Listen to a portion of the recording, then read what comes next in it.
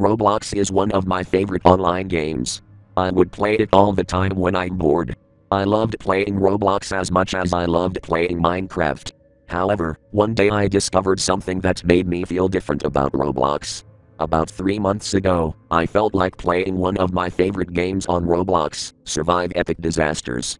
Sadly, the game closed down. I read the description to see why.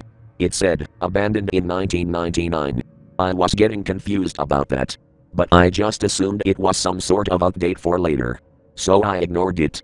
I was about to leave the game, but then I saw a game that really caught my eye. It said, since 1993. I assumed it would be based on the old 1990s, so I decided to check it out. The description was really odd. Here's what it said. Not much time saying this. I'm being hunted down. I was testing out some coding, but it went terribly wrong. I tried so much to stop it, but I couldn't. Whatever you do, do not enter. I started to get the feeling that this was one of those horror games where you have to survive some weird creature that came from a failed lab experiment. I read the comments to see that they all said, "What was that?" Or, "Oh my god, what is happening? Do not play." I was getting very creeped out from all this. Though there was one comment that got me very scared. It said, "Guys, there's something going on." After I left the game, there was something on my computer. I'm scared. I was getting freaked out from this, so I decided to play the game. When I joined, I was shocked at what I saw.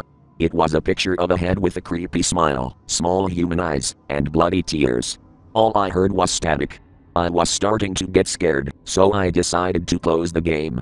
When I clicked the X button, my screen was glitching like crazy. When it finally closed, I saw a picture of the words, "See you soon," with a black background for a few seconds. After that experience, I was paralyzed. I decided to leave Roblox and go on YouTube to cheer me up.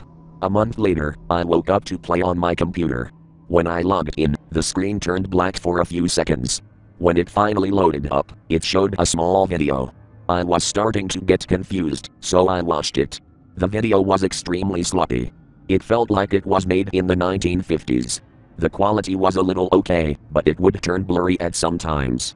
Anyway, the video showed a nice looking field with a house. There wasn't too much to see, but it would glitch out at times.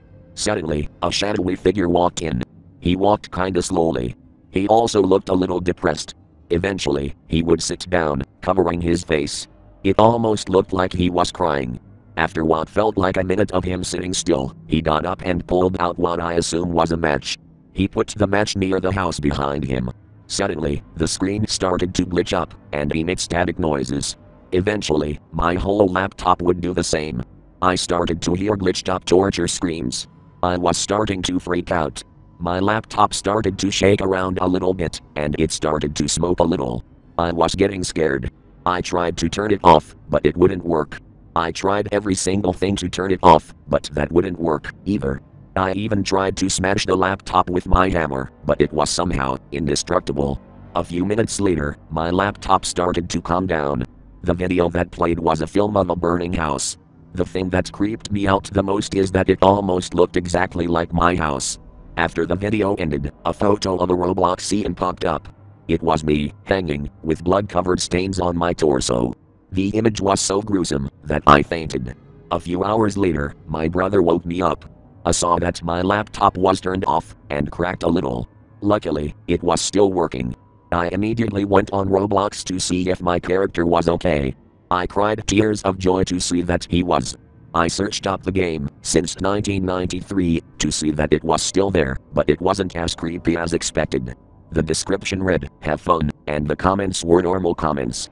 Worried, I played the game. The game was just a cool update, with a 1990s GUI effect. I was starting to assume that all the crazy stuff I've been through was all just in my mind. I left the game to see if Survive Epic Disasters was still available. It still was. I was relieved that there was nothing bad happening. Suddenly, however, I got a message from someone named 1999. The message said, "I'm actually quite surprised. Not so many people live from this point on. I'm quite impressed. But don't think this is over. I'll be back soon. From Roblox 1999.win. So far, I didn't get any other sightings or anything to do with 1999. But I'm still going to be on the lookout. Until then, I will keep it cool. But I am still terrified about the horrible experience I had from 1999.